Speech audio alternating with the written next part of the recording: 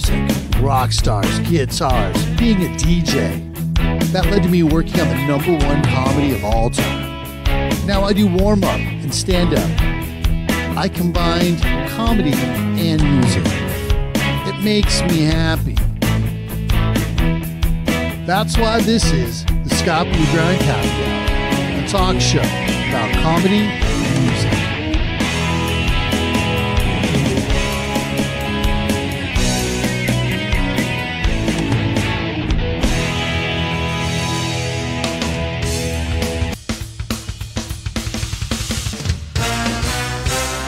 Tonight on Scott BLUGRIND'S Happy Hour Comedy and Music Talk Show, we have the cast of the award-winning indie film Pinch, including filmmaker Jake Lloyd, actors Kenny Cooper, Tony Wayne, Derek T. Tuggle, Julie Tyler, Jake Brown, Melanie Johnson, Wes Robertson, Michael Foster, plus after the final pinch, insider look into the Bachelor Mansion with Season 3 Bachelorette contestant Michael Foster. Let's learn more about Pinch. This week on Scott BLUGRIND'S Happy Hour, the hit indie film that gave me a role from the script to an award-winning festival run all the way to prime time. It's Pinch.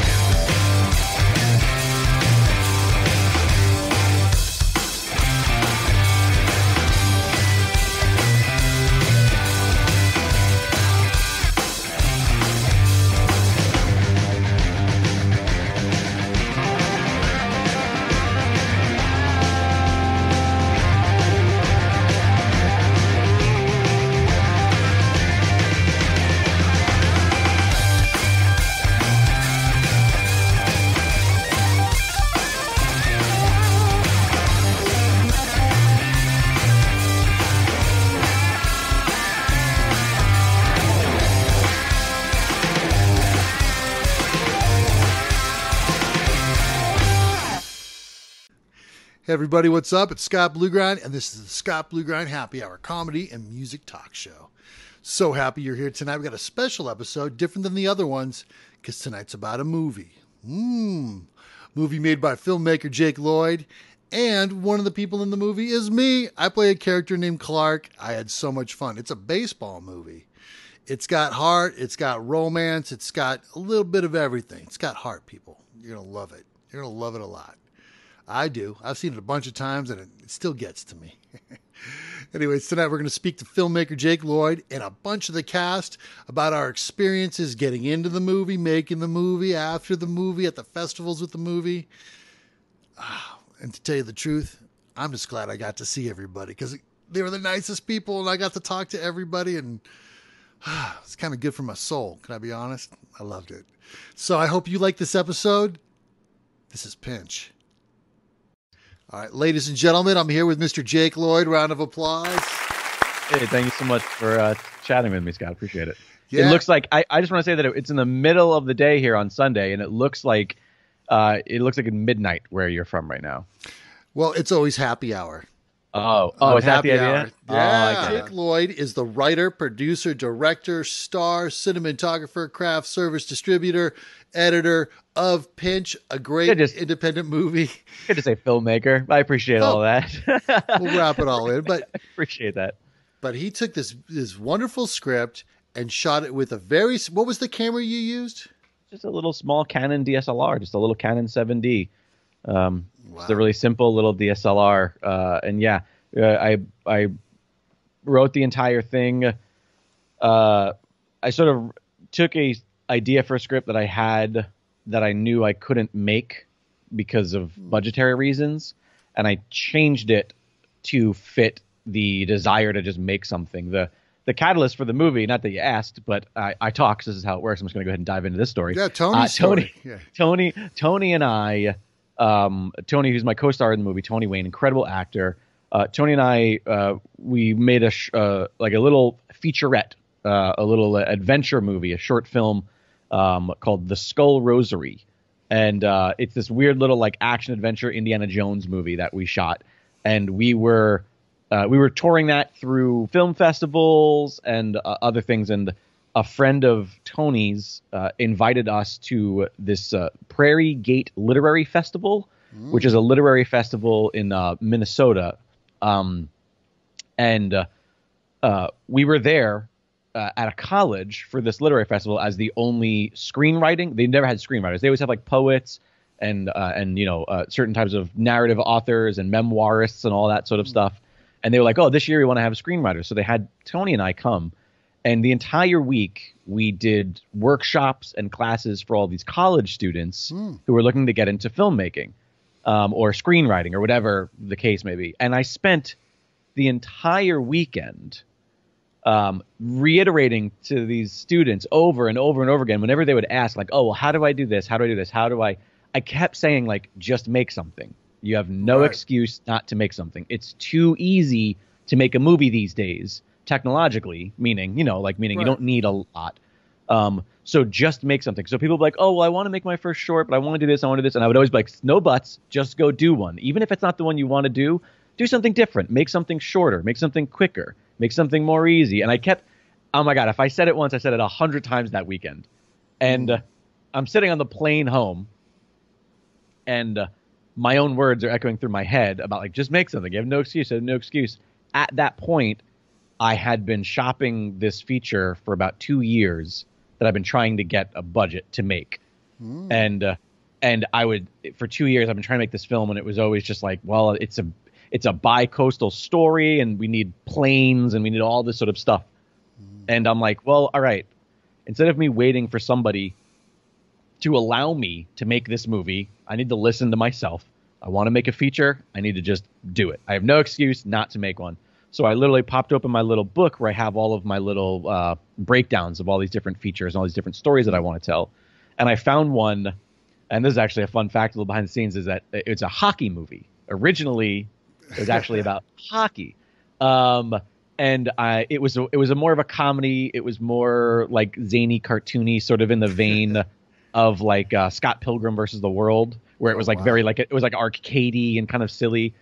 And I looked at sort of the basic outline, and I thought, like, well, all right, it's about these two guys. And I was like, this could be myself and this could be Tony. And then I was like, well, hockey's too hard because you can't, it's not like you can teach people to fake it to play hockey, like you can't go guerrilla style in a hockey rink. yeah, exactly. And also like just finding the ability to have my friends, like, whereas like you can fake baseball a little bit easier. And especially the idea being that like baseball is that sort of easy rooted American pastime where it's like everybody, even if you've never played baseball on a team, you've been on a baseball field, you've thrown a ball, you have a mitt somewhere. Like, I feel like it's such a thing so rooted in our culture. Right. That I sort of like, all right, well, let me make it baseball. I know we can do it. We can easily find a field, and I have all this baseball equipment and stuff like that. So, and then I kind of just reformed what this outline was for this movie, using inspirations from mine and Tony's real lives. So it's the comedy sort of drifted away, and it became a little bit more of a drama.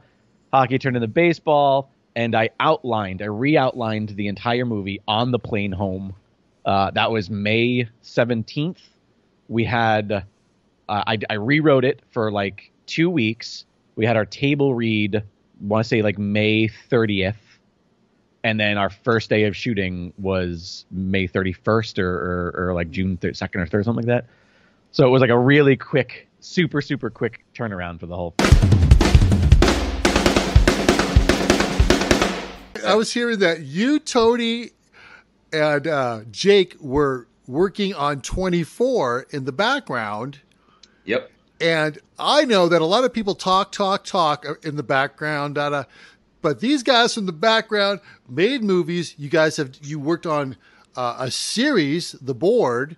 You guys did The Skull Rosary, went around a bunch of festivals. And then Pinch, tell me about how all this happened with three guys from background rocking it out and making some real projects.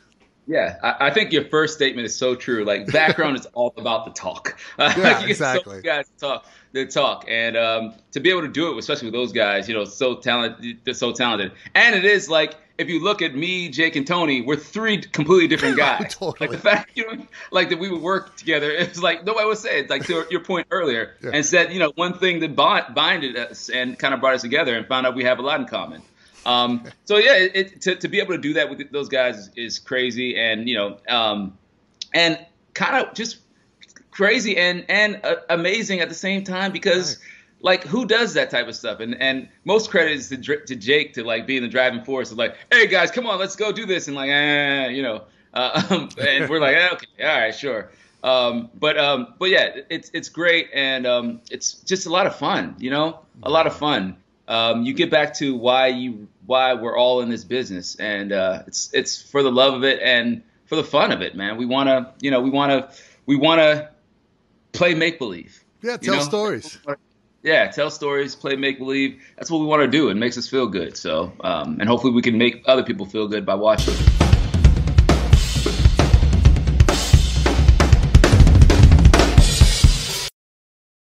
And Melanie wasn't even there to audition for our movie. Oh, yeah. She was in the casting facility for a different project.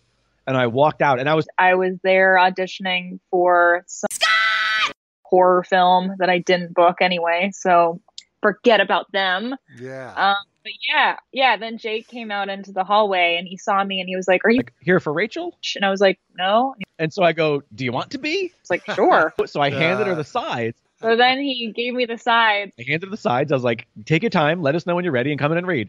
And I read them over quickly, and I was like, "Oh, I think I understand this woman."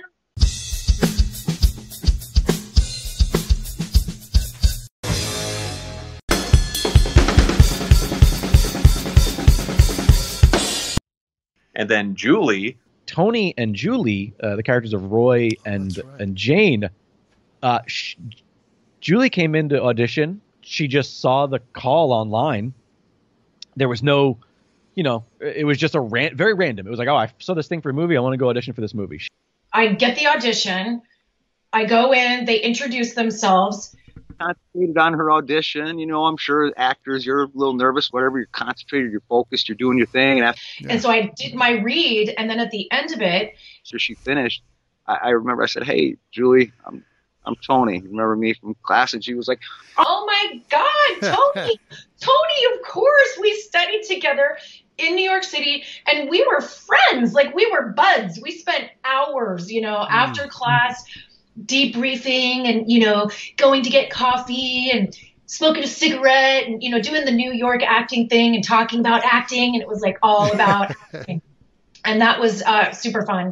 Julie, rather, was just the clear winner for Jane because of their incredible history. Tony thought it was kismet.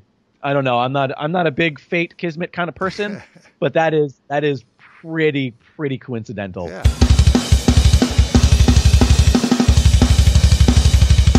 And I met Jake Lloyd down at Venice Beach when we were down there. He was doing a video for this guy that I knew, Larry Greenfield, and he had a company called Big Back Grips.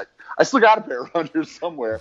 But basically, it's instead of wearing like gloves to the gym, it's kind of like, imagine a tactical mouse pad. And the way you use it whenever you're doing like lifting exercises that are hard on your hands. So he had me down there being the spokesperson, walking around. Now try it with Big Back Grips. And Jake was filming it. And I'm like, I like this dude. Yeah. And, we just always kind of stayed in touch a little bit. And then that's when he hit me up for the Skull Rosary, on and on and on. And then he's like, hey, I'm doing the sketch comedy of the board. And I was like, oh, sign me up.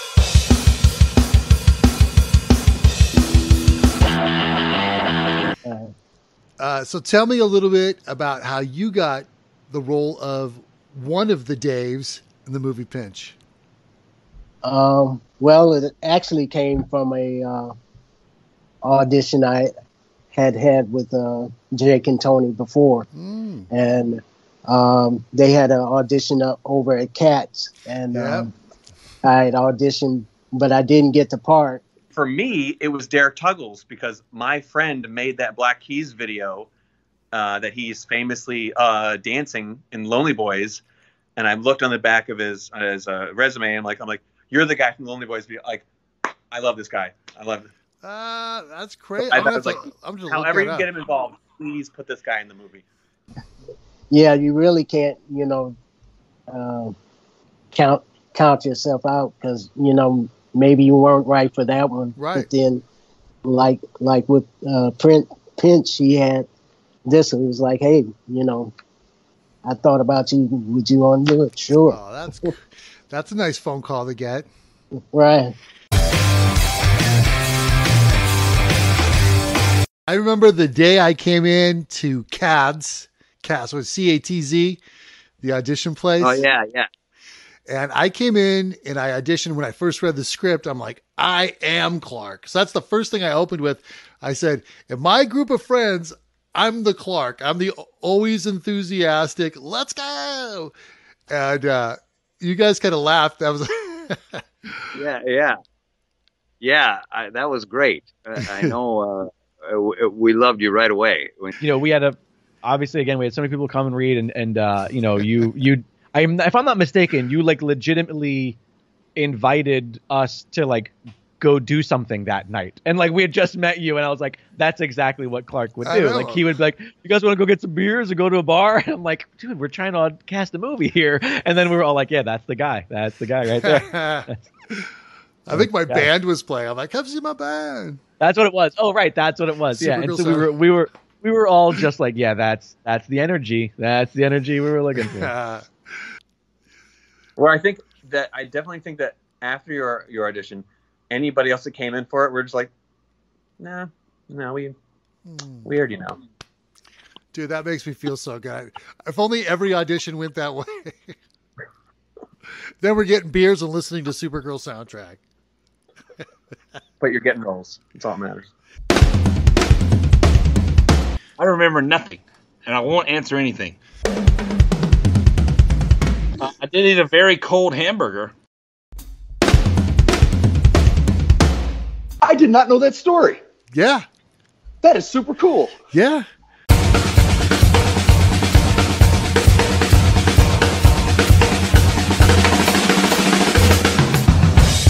Can you tell me some of your favorite memories out there on that beautiful baseball field? That every time that comes on the movie, and I see those mountains and that field, I just want to go back. How does it make you feel to watch all that? Oh man, I don't know. We had so much fun. I mean, I like the fun and the messing around, the screwing around, and at the same time just throwing the ball back and forth. Just being out there on the field was great. But then there were some things that I hold in my memory that I'm like, that they probably weren't the best things, but I sure do hold them in my memory. I remember one time I was pitching, and Jake was up, and Jake, who plays the pitcher Jake of Brown. the other team, and I accidentally, I threw a wild pitch and I hit him right in the leg, and I felt so bad. I was like, oh my goodness, we're just trying to make a movie, and I'm beaming this guy by accident. My father was a baseball coach he was 13 years. He was the varsity head coach at my school. And so, I mean, when I say, so when I'm talking about baseball for me, I literally, you hear about these kids that play hockey and they started skating since they could walk. I was playing baseball since I could walk. So, when you say I'm perfect for the movie, most of the time, you'd be like, I don't know, they could have got some. But in this case, it's like, look, I look at it like this. All right. Playing baseball every single day of my life since I played 2 years in college, I'd say 20 years. All right. Wow. That and 99 cents would get me a cup of coffee, Scotty. But in the one instance that somebody cast me as a slugger in a baseball movie, then damn it, I'm going to rock that role. I tell you, I was in that batting cage scene. And I know, it was fun. And those balls just went, boom. It made a whole different sound when you connected. It was like, cool. Felt bad for those balls. I wasn't there when the younger team was hanging out. There's some scenes at the apartments and in the dugout and stuff. Can you tell us about having fun with those guys? Yeah. So just as you can tell from the film, it's a cast of characters. And I think in real life, Jake did a real good job of casting and putting everybody in spots in real life that fit them. I can't say that it was improv, but there was a lot of riffing, and then it didn't stop. Like when Jake yelled cut, people were still going. So it was a lot of fun. That made the days go. We quickly bonded pretty quick. It was a really good. It was a good cast, And I'm just gonna say this: and I know that Mike, the Brido, the hunk, and Johnny will agree with me, and Jake. I'm pretty sure that the B team or whatever, the bad team, in reality, I think we probably would have won a real game. Bring it. Bring it, you young punks. Versus the pretty boys. I'm just saying, they look very nice. They might not be able to throw a baseball. Yeah. If it was a contest of who had the lowest body fat, yeah. They got us. Yeah. They got us. But let's play ball, boys. Let's play some ball. All right? If a strong wind comes, woo, they get knocked over. What are you going to do then? What are you going to do? What are you going to do then? Huh? No. I'm not going to win a baseball game. Anyway.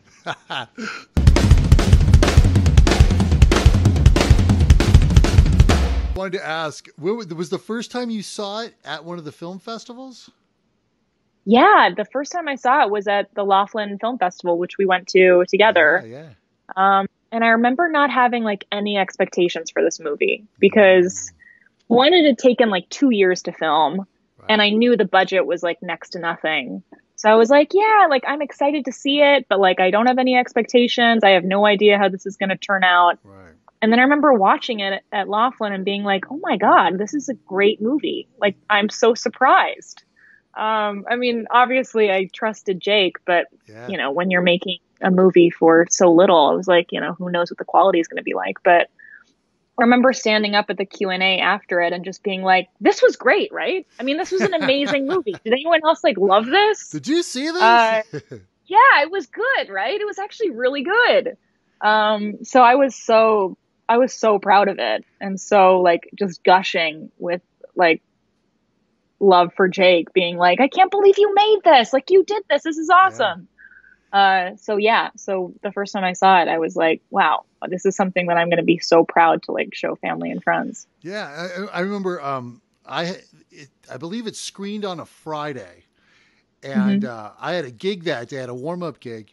And so I drove out that night. I showed up in Laughlin the next morning, and I got out of my car, and a bunch of kids were like, it's Clark from the movie. Yeah. Oh my God. And they all took pictures with me, and I'm like, what happened last night? And so I guess, you know, you go to these film festivals, and some of it's experimental or dark or weird shorts and stuff, but this movie had heart, and people really dug into it. And I was just like, wow, I wish I was at that screening last night. Oh yeah, there were people crying. Yeah, people really loved it. They were very touched, and it was so cool to just be in. I mean, that's the first time I've seen any of my work on a big screen too. Me too. So just being in a theater, like watching people like the thing that you put your heart into, like, and respond so well with laughter or tears was so like powerful. It was really cool. So it was such an awesome experience. Yeah. Since the movie, we went to some festivals, and I had one of the great experiences in Laughlin because we were at a banquet, and this amazing musician was on stage, and your dad performed at the festival and completely crushed it. Can you tell me about how great it was to share both worlds with your father? Oh, amazing. I mean, just to go back a little bit, my dad, you know, I never really heard him play music a lot growing up, only on certain holidays. He said he was a musician before I was born. And then he retired, and he worked for 3M. He was a salesman for 30 some odd years, and was like, I'm going to jump back into it. So now he performs. He has 2 albums.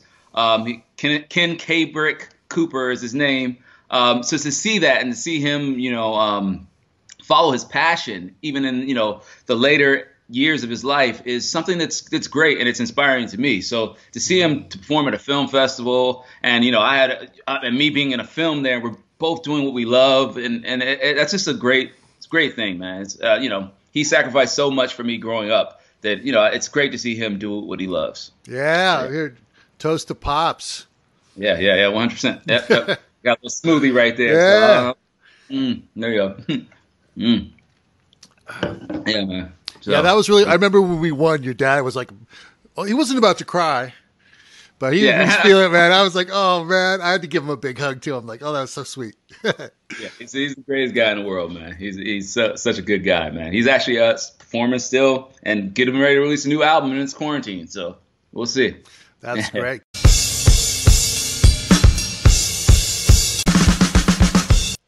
I had the great experience of going to the Long Island Film Expo where Pinch was showing. Pinch won an award. Jake won an award. And it was fantastic because I got to meet Jake's family. Everybody was there. How did it feel to have that win in your own hometown? Bringing the movie to Long Island was fantastic just because I think that what I do is such a vast mystery to so many of my friends and family back home. That they just go like, oh, Jake, he's out in LA and he works in the industry, but there's nothing tangible. There's nothing that they can go like, oh, this is a thing that he does.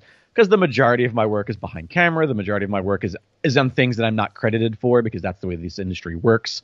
You do a lot of jobs where it's like, my name isn't a part of this thing, despite the fact that I worked on it for 6 months, that kind of thing, So getting to go home and show something that was universally mine. That was like, here's the thing that I conceived, I wrote, and I made, and I did all the work before it, during it, and after it, and here it is, and to have it be enjoyed, that meant the world to me. Also, Long Island is a colorful place, and watching the movie with my Long Island family, oh my goodness gracious, I'll never forget my Aunt Trish with like the world's loudest bracelets. She had like bracelets like up from her elbow, and every time she moved, and the crowd was like, shh, it sounded like somebody with a rain stick just moving it up and down. Hearing my mother every 30 seconds lean over to the person next to her, going like, "That's a picture of my father in the background," like just stuff like that. So obviously, it's a circus, but still a fun circus. But yeah, it meant a lot to me, and I love the Long Island International Film Expo. They're really great people, and it was also fun because that was their 20th anniversary. So I really enjoyed being a staple of their 20th anniversary. It's such a fun festival on the island. And I urge anybody who may hear this who's from the tri-state area, my tri-state area. I realize that everybody in the country has a tri-state area, but when I say it, I mean my tri-state area up in New York. I urge you guys to check out the Long Island International Film Expo whenever it comes around, and they're starting to do it. Actually, I think it's happening this month, but I don't know. I think it might just be a digital program. I'm not sure how they're doing it during the pandemic, but yeah, I loved it. The Long Island is such a fun place to go. And I went there with Skull Rosary as well, again, years prior. So that relationship is always super fun. Yeah, so if you're a filmmaker out there, great idea. Start with the short, make those connections, get in those festivals. Because then, like Jake said, you meet them, you show them you're a nice person. They're like, oh, I'd love to have that person back. And be involved. Be involved is more important. When we show up to a festival, festivals have gotten to know me and Tony and Kenny as well, because Kenny's been a part of a lot of our. Kenny was also a co-star in Skull Rosary, who's in Pinch as well, Kenny Cooper. And I think that when we show up, it's not just about going to the festival, it's about like having a presence. When we show up to a festival, we just bombard the town with advertisements. We show up and you can't avoid our posters. Like we've gotten in trouble with every town that we've been in because we've put posters up all over the place in places we're not supposed to, just plastering the place with movie posters and ads for the festival. So it's not just about showing up, but like showing up and like just coming in like a storm and a tornado and just taking a place over. I think that goes a really long way, and it's always part of the fun too. I remember I was at the Tropicana in Laughlin, and I went to the bathroom. I closed the stall. What's on the inside stall door? Pinch poster. I'm like, that's my boys right there. That's my boy. That sounds like a Tony Wayne doing.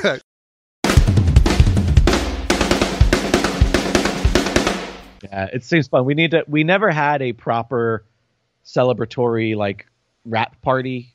It was always really hard because of people's schedules and because the movie was always sort of kind of in this weird flux. But once the world was a little bit safer quarantine wise, pandemic wise, I would really love to just go have like a picnic up there. Just bring like some softballs and just like have.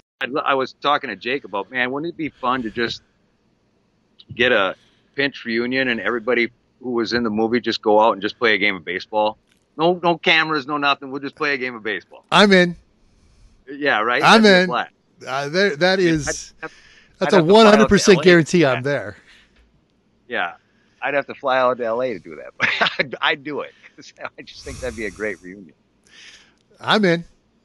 Looking back, you're like, if only we could just play baseball one time and like as it's just like everyone be your character and let's just go play as a game as characters. I wish that would have been a fun thing to do, like as a rehearsal technique.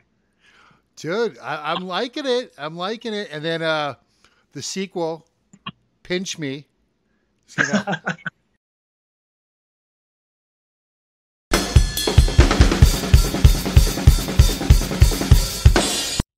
This is Julie Tyler from Pinch, and I really hope you enjoy the movie. My pitch to watch Pinch. Look, you're in quarantine, kind of, because I know people are going out. Look, man, watch it, enjoy, watch it with the family, be touched, and watch a good, just classic type film, man. And that's it. You can see us, see these guys, and do their thing, and enjoy, and tell your friends.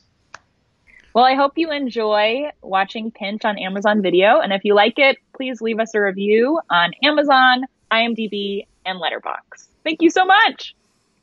My name is Jake Brown. I play Teague in the movie Pinch, and everybody should watch it, rate us, review us, and I'll see you later, Barney Rubble. Come on, Gilligan. Give it to him good. All right, folks, make sure you get on Amazon Prime and see the movie Pinch. I guarantee you'll love it. Hey, this is Wes Robertson from Pinch. Check us out on Amazon Prime. Leave us a good review. All right, we'll do that again. All right. Hey, everybody, this is Wes Robertson from Pinch. Check us out on Amazon Prime. Leave us a good review. Say whatever you like as long as it's nice. Look at this pretty face. Would this pretty face lie to you? Would it? Leave a good review. Hey everybody, this is Tony Wayne from the movie Pinch, which can now be seen on Amazon Prime. If you watched it, I hope you liked it. If you haven't watched it yet, go out there and watch it.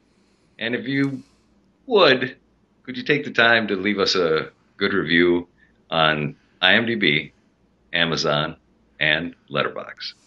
Thank you. Oh, money. All right, so everybody out there needs to go and watch Pinch on Amazon Prime.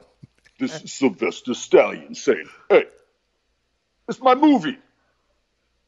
That was actually a line from Kicking It. I was like, hey, that's my movie.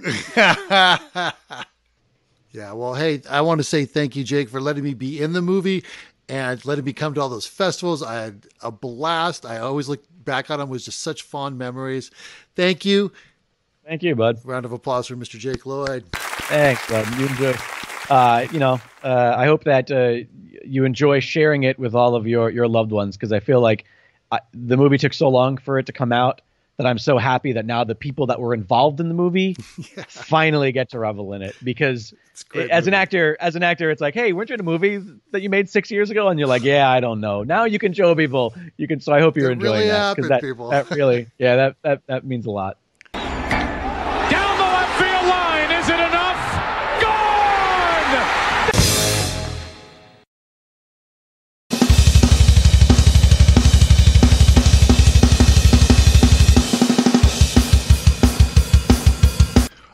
I'm a married guy, so I have to watch The Bachelor and The Bachelorette.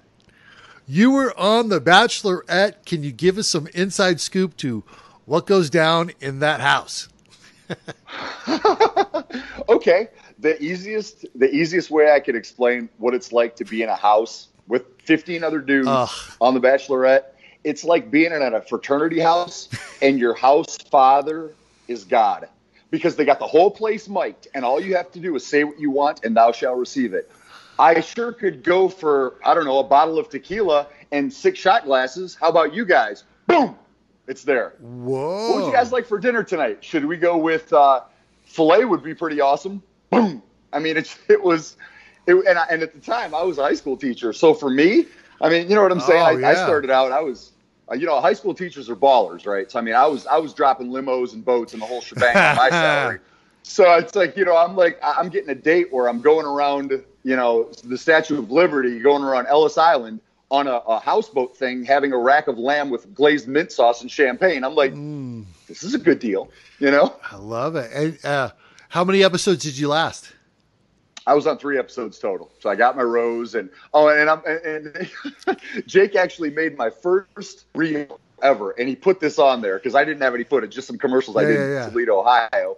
But when she gave me the rose, you know, saying, Michael, will you accept the rose? And I go walking up. And first of all, that rose ceremony, I don't know if you could say this on your thing. I usually never swear live, but I will on this one.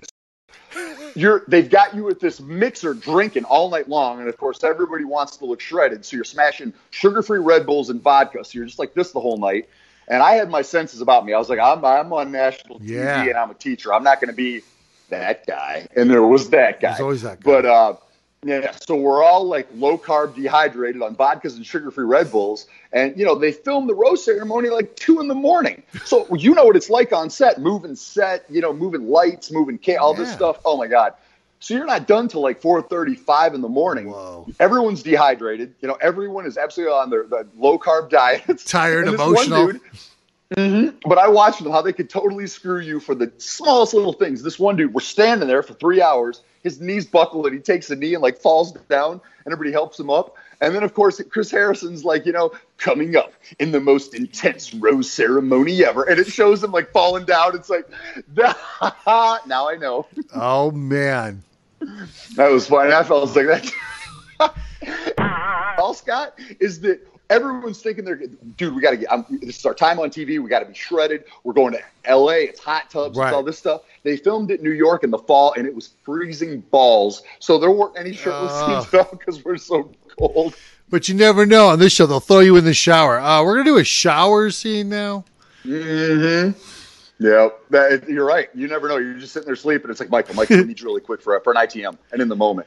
And I was those were fun, too. Who was the Bachelorette? It's actually kind of a crazy story. She was the, I don't know if this is the way to say it or not, but she was one of the first recycled cast members. She was the one that dated Andrew Firestone, who was the guy that had all those wineries. Yeah, and Firestone wine. Whatever. There you go. Really good. And it was and a nice guy, by the way. But he was the Bachelor. They were engaged, and then they broke it off. He hits me up, and he's like, hey, you're going to be in Cleveland anyway. There's a casting for the show. And I'm like, what show? He's like, The Bachelorette. I'm like, why would I do that? He says, isn't that where they got like 30,000 dudes waiting around a corner trying to meet a chick? That's not my scene. He's like, are you single? And I'm like, yeah. And he's like, just go do it. And I was like, all right. So he had me hooked up with a producer. So I missed the cattle call, and I went to this room. It was a suite at one of the skyscrapers in Cleveland, and they had it all set up with the lighting, the whole shebang.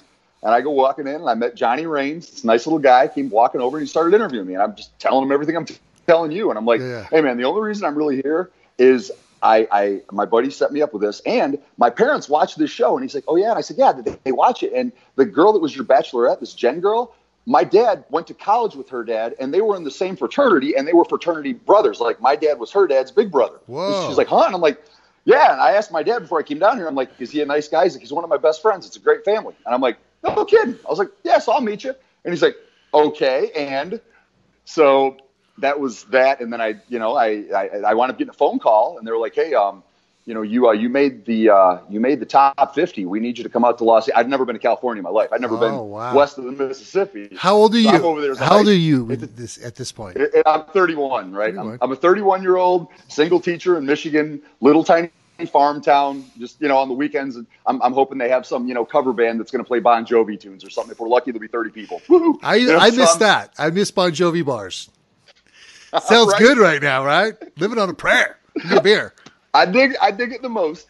So anyway, I digress. So I was like, you need to come out to California. So I was like, okay. So it was a Friday, Saturday type deal, and they're going to fly me out Thursday. So I played hooky on Friday and said I was sick. Mr. Foster called in and said, Mr. Foster's got a tummy ache today. He can't make the school. Meanwhile, Thursday night, I'm already jetted out of here on a plane to L.A. So I come out here, and I did my spiel, whatever, didn't think much of it. And the thing that's crazy about that show, since you asked, with reality TV, if it doesn't happen on camera, it doesn't happen. So we were all over by you right now. You know the Sheraton right there in Universal Plaza? Yeah. We're at the Sheraton. That's where they kept us. I didn't know at the time. Nice hotel. It was also right. It was heart of everything. Go in and out, LA. So it's funny you said that. So what video, me coming from the Midwest, don't know anything about LA other than I know that when I looked at a map, it's like, this looks like the Valley. And I knew stereotypes of the Valley. I look out the window. What video? What do I see on a building? Adam and Eve video. Oh, right across the street. Vivid. I was up pretty high. And I looked down. I saw. Oh, it was Vivid video. It was Vivid. That's right. Not Ebony. It was Vivid. I was like, oh, it's true. I was calling my friends, guys. The porn place, Vivid. It's across the street. And but anyway, they keep us in our rooms, and you can't see anyone. You can't talk to anyone. You're literally isolated for 3 days. Really? And they give you. Oh yeah, they give you a blood test to make sure you don't have any STDs. That's smart. They give you. Well, right. Yeah. We picked him, but he has herbicimplex 10. That won't work. Yeah. Bad for TV. And then they wind up, what did they do? And then they did the psychological evaluation, which literally, Scotty, was like 500 questions. And it was stuff like, do you hear voices? Do demons talk to you at night? I'm like, oh my God. So anyway, I go back to my like why? What did the demon say? Did he tell you something? No. Oh, you broke up there for a second. What's that? You broke up for a second. Like, oh, yeah. Do I hear voices? Why? What did the voices tell you? Yeah. Never mind. Okay, anyways. It was no. That's what I was thinking. I'm like, God, have I ever heard voices? But so anyway, so we're they say you made the top 25, and I'm like, wow. Oh, okay. Looking up, we had a little location change here. I had a friend of mine, and her roommate was on The Bachelor. And when they put her in a limo to drive her home, and they kept circling around her block. And she's like, aren't you going to drop me off? And the guy goes, not until you cry a little. So she goes, oh, so if I cry a little, you drop me off? So she's like, am I ever going to find somebody? And she did like 2 minutes of that. She goes, am I good? They're like, yeah, that's good. Did you have to do something like that? A little cry by? So here's my experience when I got booted, because I got booted in a group. It wasn't like an individual, like, hey, Michael, you're gone. You got no romantic. A double date. The double dates are the worst. Yeah. No, so when they cut me, they cut 7 other dudes. So they cut a whole bunch at once. Oh, yeah, it was a mass beat. When I was done, the first thing that happened is a producer comes into the room and he's like, Michael, are you okay? And I'm like, yeah. And he's like, do you need to talk to anybody about this? Are you sure? And I'm like, oh, I wasn't like in love with her or anything. I'm kind of glad I'm going home now. Like my work is done here. Like, I mean, because, our dads had a connection and we just didn't hit it off. I mean, as far as like a romantic connection, I'm just like, hey, our dads went to school together. And she's like, yeah, he usually told college stories to my brother. I'm like, okay. She's like, I'm like, you're from Cleveland. I went to college outside of Cleveland. She's like, yeah, I moved to Chicago. I'm like, I'm out. So I was good. Yeah. But the producer says to me, it was really funny. He's like, he comes up, and I'll never forget, Jonathan Earl was his name. And he's like, this is going to change your life. And I'm like, because I don't watch this stuff. Right, so I was like, okay, thanks. We'll see what happens. So sure enough, I get back. It airs. I'm from a small town. It's on the front page, this sort of stuff. All my students, I don't even want to. I had students from other classrooms coming in asking me for an autograph. I had my students asking me for an autograph. I'd be like, I'll tell you what, do your homework and I'll autograph it for you. I'll sign your A test. Yeah. Get an A. I'll give you a right. But anyway, that was pretty crazy. This is the lesson to you. The Bachelorette is a gateway drug to Hollywood. You get a little taste. You get a little taste. But the crazy thing about The Bachelorette is I think we both know that most of these contestants that go on there now are absolutely doing it to get their Instagram followings up and all that kind of stuff. I swear to you, as God is my witness, the reason I was on that show, they're always like, I'm here for the right reasons. I was like, look, my dad knows this girl's parents and said she's from a good family and she's a nice person. That's number one. Awesome. Number two, I'm in Farmtown, Michigan, where the school that I'm working at, everybody's married and has kids already, or they're, let's say, 30 to 40 years older than me at the time. Yeah. That's not working for me.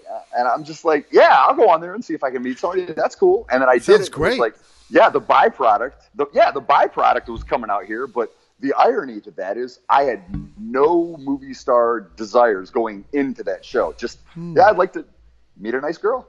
Oh, that's sweet. See, ladies, there's big hunky guys out there looking for love.